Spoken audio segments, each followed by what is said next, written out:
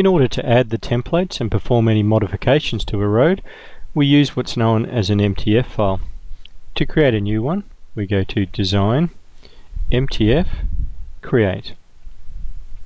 It's a good idea to adopt the same naming convention that we previously used, so we call this ROAD1, so we'll call our MTF file the same thing, ROAD1, and if you just hit enter, it will add the MTF extension. The center line we're going to use, if we pick on the arrow, we can then pick on our alignment string, and you can either pick it in the long section view or you can pick it in one of your plan views and accept that.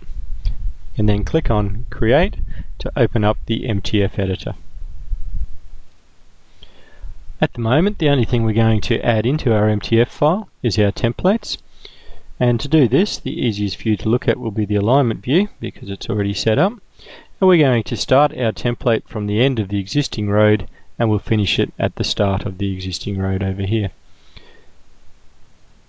We can just toggle off our vertices, make it a little bit easier to see things here.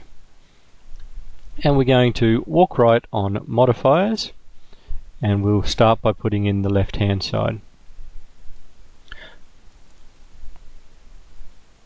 Before adding any modifiers, it's always a good idea to add in a comment so that anyone can pick up your file and see what you've been doing.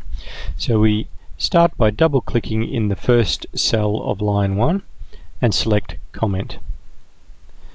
And inside here we'll just type in the comment insert road template full left and hit enter. This will then bring the menu back up, and we want to go to the fix part and we want to insert a full template. Inside the fixed insert full template, our template is going to be full left, and our start mode, we're going to change it from start, which would be the start of the string, to typed. Our start change, if we pick on this icon here, and on the left hand side of the road, so remember the road's going in this direction, we want to pick the end of the existing road and select enter.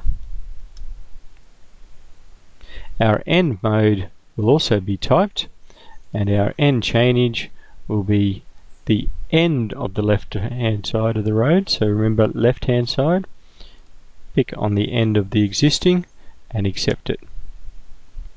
We can then click on OK.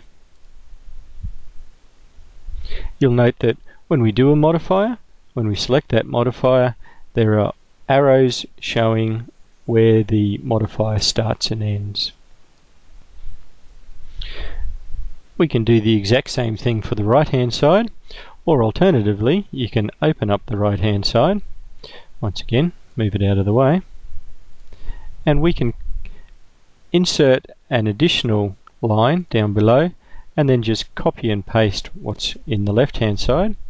So right click, copy, select the first cell and paste it, and then just edit it. So we're going to insert template rural right, so we'll change this from full left to rural right, edit our template, we change this to rural right, and this time our start change is going to be the right hand side,